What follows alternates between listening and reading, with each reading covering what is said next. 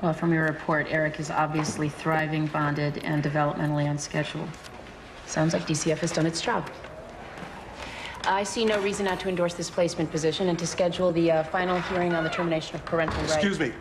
My apologies, Your Honor, but this case came up faster than expected. This is the custody hearing for baby Eric. Yes, Your Honor. I'm Thomas Horn. I'm representing the grandmother in this case, Mrs. Beverly Raymond.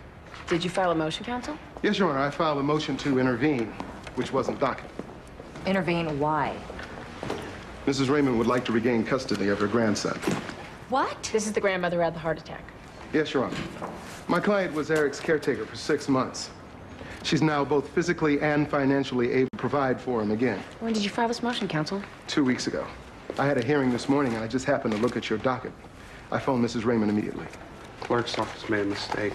Judge, we need to provide a permanent home for Eric as soon as possible, given Mrs. Raymond's failing health. My client's health is fine, as you can clearly see. And due to a generous life insurance payment after her husband's death, she's of substantial means. I'm going to continue this matter until evidence can be heard. In the meantime, I'm ordering parental assessments on both the Chases and Mrs. Raymond. Thank you, Your Honor.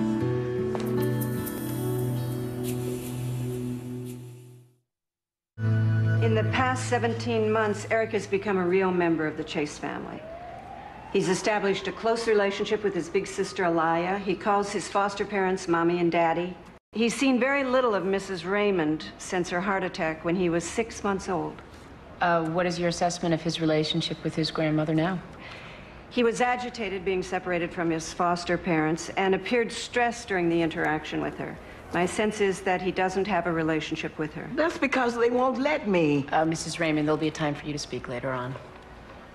Dr. Singer, isn't Eric's discomfort with Mrs. Raymond normal for any 2-year-old who hasn't spent much time with his grandmother? Yes, it is. But with more time spent together, wouldn't it be fair to expect that Eric could establish a lasting bond with his biological grandmother? Possibly. And what about the importance of the shared cultural experience between Mrs. Raymond and Eric? I mean, shouldn't that be a consideration? You mean the fact that they're both African American? Yes. And all that would go with that. I believe that what is important for a child is security, consistency, and love. And whoever can best provide that makes the best parent for a child. An elderly woman, 64 years old, hypertensive, diabetic, had a major heart attack. Given these facts, would you say that a recurrence is likely? If Beverly continues to reverse her risk factors, I would hesitate to put her in a high-risk category. Even so, best case scenario. What's Mrs. Raymond's projected life expectancy? It's less than 10 years, correct? Just start digging the hole right now, why don't you? Your Honor, may I say something? I may not be any spring chicken, but not one of us knows how long we have to be on this earth. Mr. Newman there might step off the curb tomorrow and get hit by a bus. I get your drift, Mrs. Raymond. Dr. Bittman, anything else? Only that I see no reason why Beverly Raymond couldn't see 75, 80, or beyond. She's a tenacious woman with a lot of grit and a good sense of humor. Well, that's self-evident. Thank you.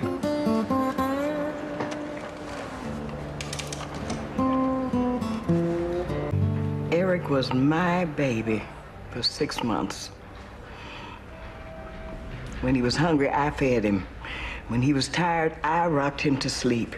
He was my little boy. My blood. He should be with me.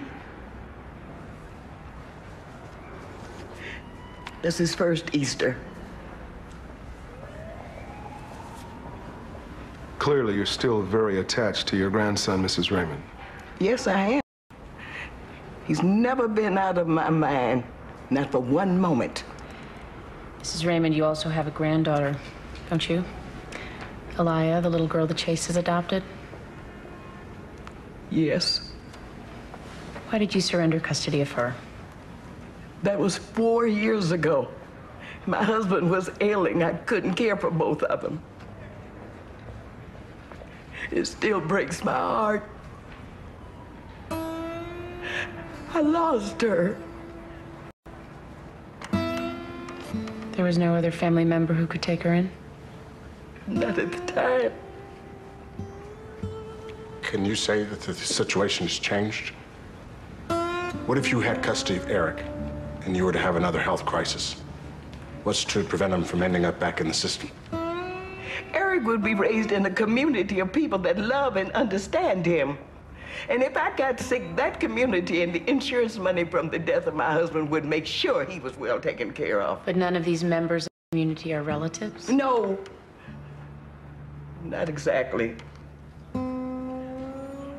But they would be tied to him in a way no white foster family could ever be.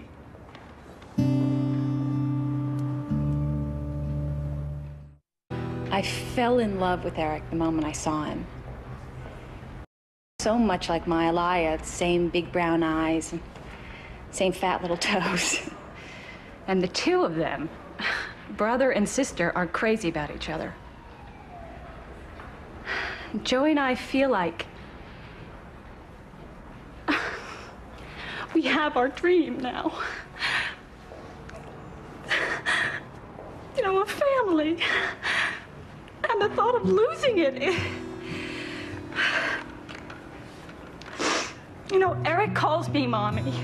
And he doesn't care what color my skin is. He just knows that I'm the one there in the middle of the night when he wakes up crying. Or picks him up when he falls down. Or puts a Band-Aid on his skinned knee. He's been my baby for 17 months. And to take him away from us and his sister is beyond cruel. But there are significant cultural differences. And I'm aware of them. Which is why we bring our kids to a black church and why a lot goes to an ethnically diverse school and have many people of color in her life. I am aware of my limitations as a white mother, Mr. Horn. But they should have no bearing on my ability to give my children unconditional love, a stable home, a father, and a future.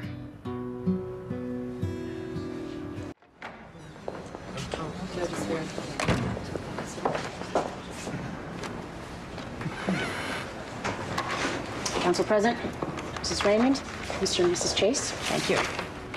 Well, most children who come into my courtroom have no one to care about them. But this case gives us the opportunity to do something special, to allow the best of two worlds.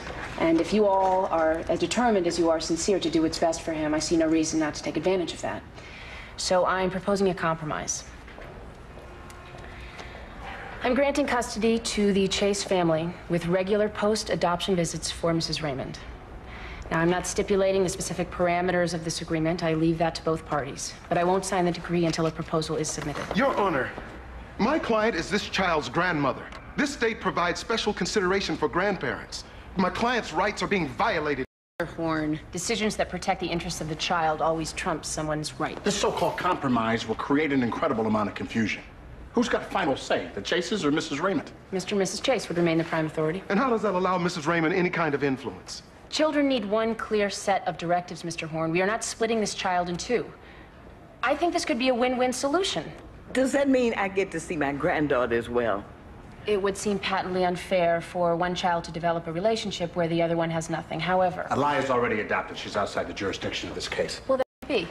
But given the realities of the relationship, let's hope common sense prevails. I hope you understand what I'm saying. I think Eric's going to be a lucky little boy to have so many people who love him and want to be in his life. So discuss a schedule and report back to me. You can make this work. I'll schedule the case for review in 3 weeks. Let's take a 10-minute recess. Court recess, 10 minutes.